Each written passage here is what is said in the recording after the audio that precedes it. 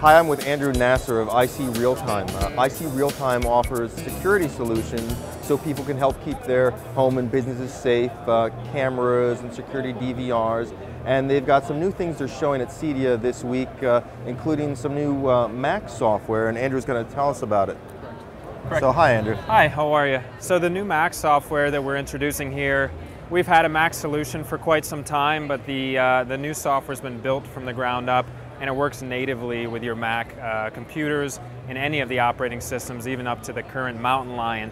So it's similar to what our dealer database is used to currently with the multi-site, multi-device. Anything that we do make is integrated and can be seen and viewed through the software. So similar feel and look, but it's all available through the Mac as well.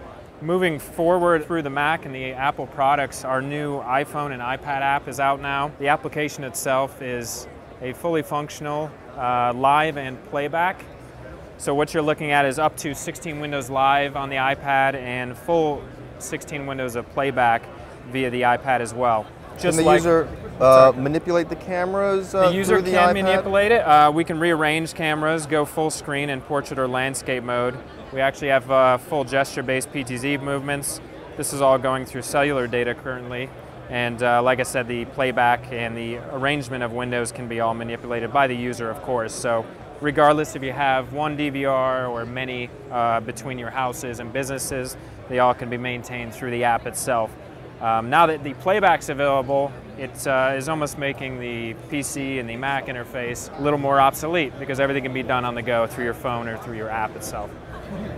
And can this also be integrated into your control system, your Savant, for example? The control system portion of our DVR integration has finalized. What we're doing now is streaming directly and natively to all of your connected home and smart home panels.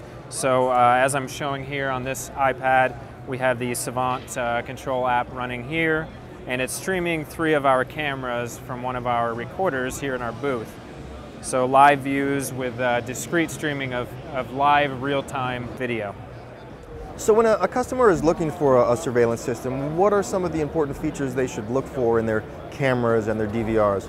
Well, typically, beyond the security aspect of course, the cameras and the DVRs, the ease of access to the machine, being able to view it from multiple interfaces, whether it be their iPhones or their iPads, or either their Android tablets, Blackberries, so on and so forth. That's been a big concern of residential. Being if you're not home, you have that peace of mind that your home and your children or your babysitter is there and everything is as it should be. Beyond that, there's a big question of regular standard definition cameras, and now moving on to our higher definition cameras. We have standard 480 line cameras moving all the way up to a 1080p.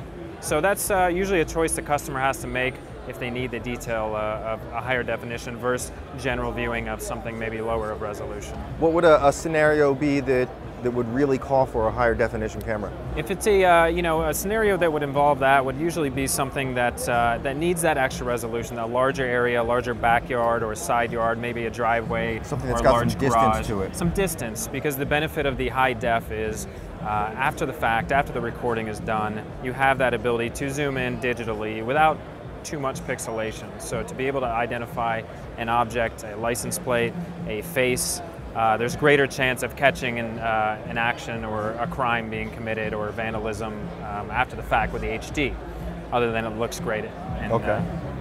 Well, good advice. Thank you.